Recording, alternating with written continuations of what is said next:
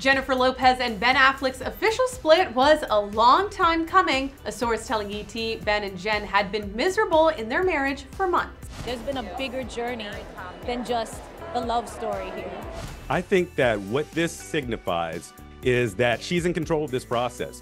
She's not going to be bound by Ben. She's not going to be bound by her attorneys. This is her fourth divorce, so this is not a new process to her. J.Lo filing the divorce papers herself just days ago.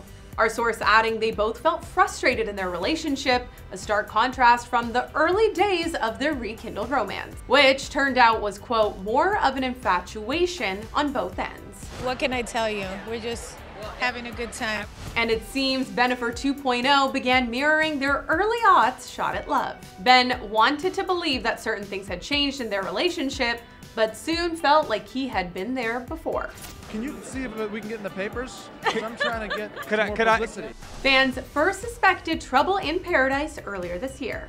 A source telling ET at the time, Ben and Jen were living separate lives before realizing it was healthier for them to continue to do that.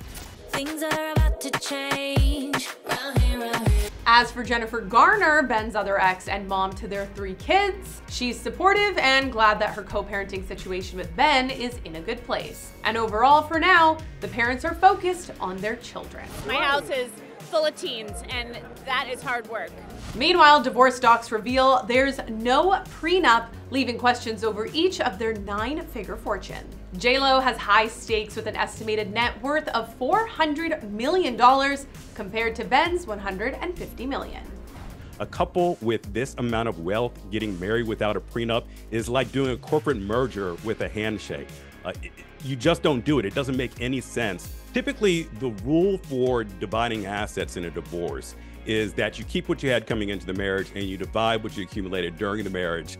If the house is sold as part of the divorce, it's usually not required that the court split that asset 50-50.